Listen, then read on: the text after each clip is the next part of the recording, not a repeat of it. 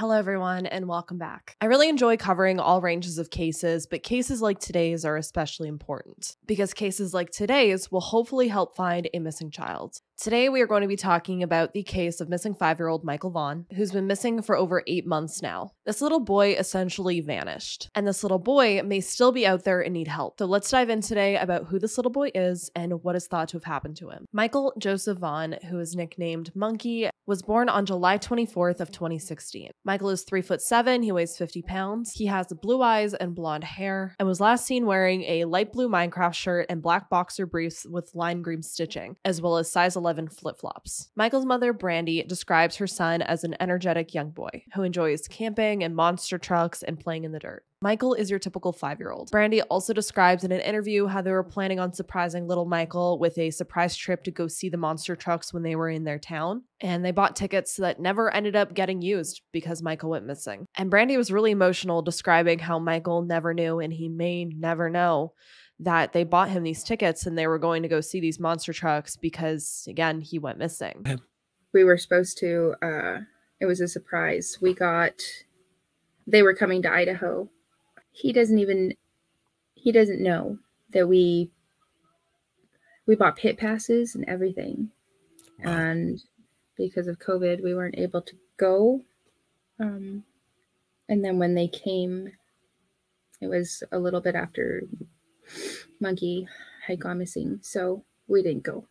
And I really felt for Brandy when she talked about that. Michael is also one of 4 children, having 2 sisters and a brother. He's also described as being really close to his youngest sister, Aria, who's only about 2 years old. So what happened to this lively 5-year-old boy? Michael was last seen near his home on Southwest 9th Street in Fruitland, Idaho on July 27th of 2021. He was thought to have last been seen around 6:30 p.m. to 7:15 p.m. On the screen right now, I have Google Street View on, and this is the intersection and streets where Michael was last seen. As you can see, there are a lot of fields in the nearby area. Fruitland is a small city with a population of around 5,400 people in Kait County and is also part of the Ontario micropolitan area. So as you can see, it is pretty rural. There's a lot of farmland nearby and fields. The day that Michael went missing, Brandy says that her son did not want her to go to work. I'm not even really sure if it is really important to why Michael went missing, but it is something that she brings up. So I'm going to lay out the moments before Michael went missing. Moments before the 5-year-old went missing, he was last seen in the family's living room playing a Nintendo game. Around 6:40 p.m., Tyler, who is Michael's father, went to check on his youngest daughter, Aria, Michael's little 2-year-old sister, and he went to go check on her in her bedroom and order some pizza. So he left the living room, went to go check on the 2-year-old in the bedroom, decided he was going to order some pizza, and according to Tyler, this took around 15 to 20 minutes that he wasn't in the living room. And when he went back into the living room, that 15 or 20 minutes later,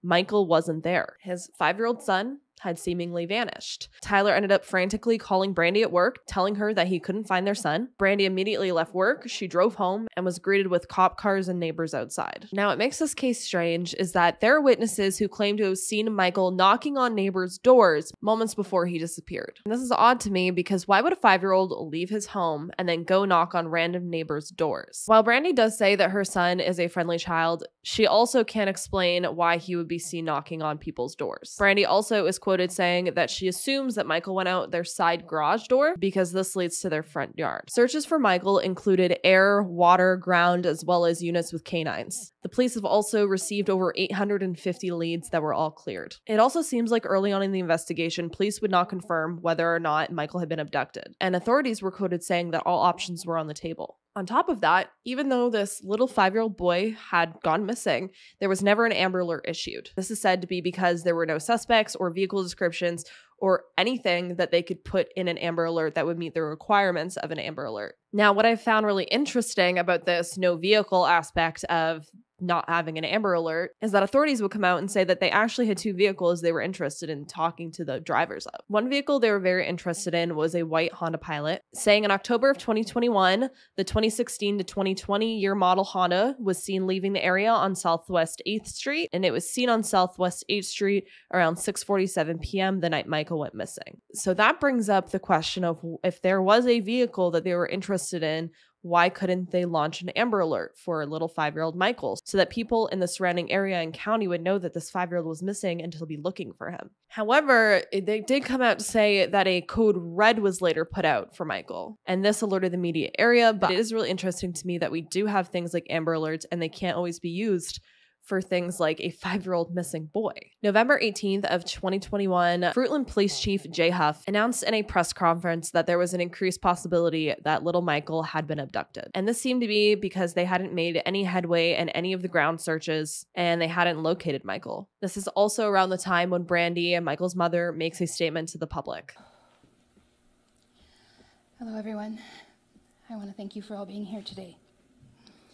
My name is Brandy Neal, and I am Michael Joseph Vaughan's mama. I am here before all of you today on behalf of my family to speak about Michael.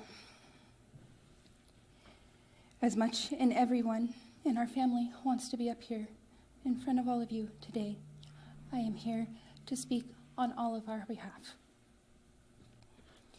I am here to ask you all. I'm here to ask you, please for your help.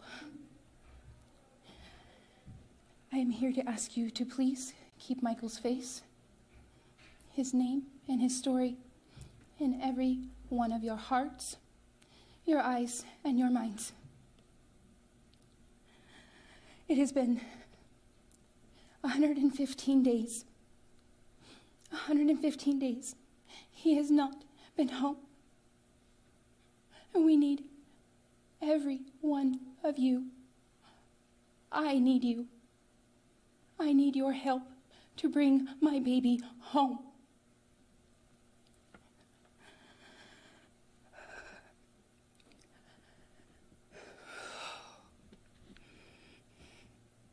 I need you to see his beautiful smile. I need you to see how happy he is. That smile was one of our most favorite camping trips. He got to see his first beaver dam, and he got to catch so many frogs that day, and he was so excited. His beautiful blue eyes. He was so happy that day because I promised we would go get ice cream cones.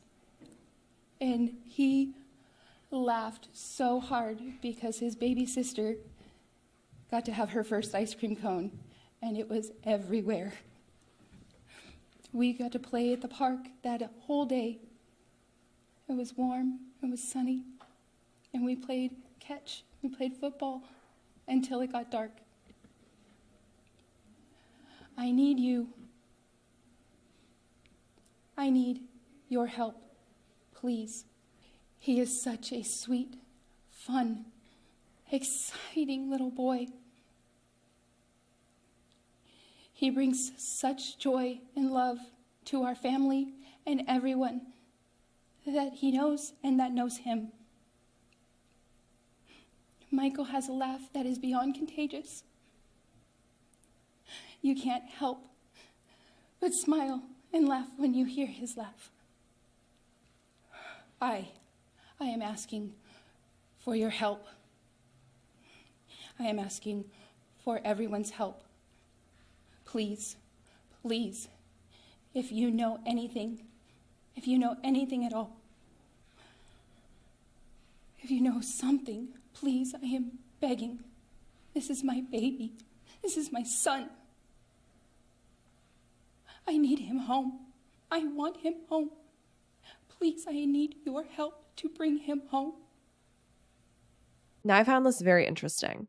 There is a retired FBI agent named Jennifer Coffendorfer, who was also a consultant on the Gabby Petito case. She told the Idaho Press in a phone interview that she believed that Michael is of the very small percentage of kids that is subject to stranger abductions. And I think this is very key information and a very important opinion, because over the last year, I have covered countless cases where the parents are the prime suspects in the child being missing, or they are responsible for their child being missing or killed. But when it comes to Michael Vaughan, it seems that the parents have pretty much been ruled out for the most part, and that they're primarily looking for a stranger. And I find that very interesting. The difference between lots of cases that we've seen where the parents are the ones being scrutinized and looked at for the reason the child is missing. And then there's cases like this where the child goes missing. The last person to pretty much see the child is the father, besides these other people saying that they've seen him knocking on doors, yet the parents have been ruled out. Now, I'm not saying that's a bad thing. It's definitely good that they've ruled the parents out then and that they are looking in the proper direction. But I just find it interesting, the contrast in different cases and whether the parents are the ones scrutinized or not. Speaking of strangers being responsible, there are also over 20 registered sex offenders in the Fruitland area, meaning if Michael did wander off, there were multiple people in the area that may feel the urge to kidnap a small child that's wandering off on their own. And that honestly breaks my heart for little Michael. But that could also mean that he could still be out there alive with one of these people. Although I don't want to imagine the trauma if that is the case. On top of the white Honda Pilot, I did mention earlier that there is another vehicle that the authorities were interested in. And that vehicle is a blue Dodge Avenger, and it was last seen leaving the area that Michael went missing. Now, thanks to the public, the Dodge was eventually found and tracked down, and the driver was interviewed by police. There was also an adult male with dark hair and facial hair wearing dark colored shorts, no shirt, and this male was seen jogging on the sidewalk the night that Michael went missing. There was also a second adult male seen in the area. He had dark hair, he was wearing a white t-shirt and black shorts, and he was seen walking off Southwest 8th Street down the park area past the splash pads towards the lower drainage behind the neighborhood.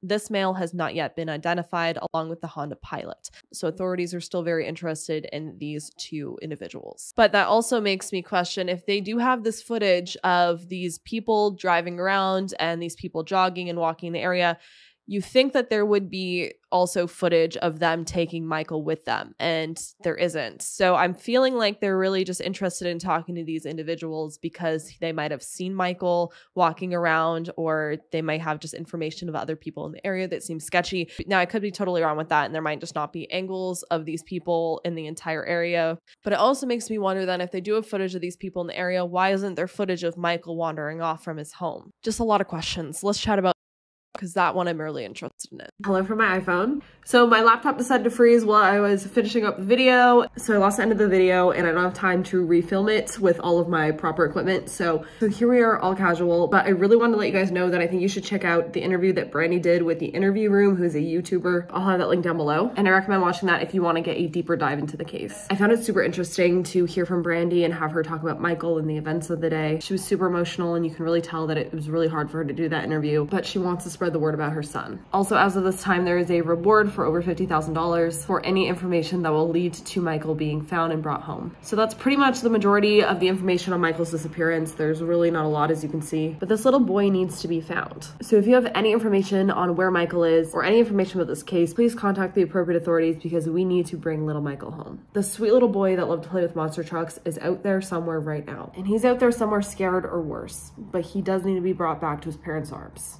So with that, I'm going to let you guys go. If you are not subscribed, please hit that subscribe button. It does help me be able to spend more time on these cases, and it spreads the word about these cases that I think are very important. With that, I hope everyone stays safe out there. Also, thank you for bearing with me because I've been working so many hours and technology clearly hates me. So yeah, I will see you in the next video.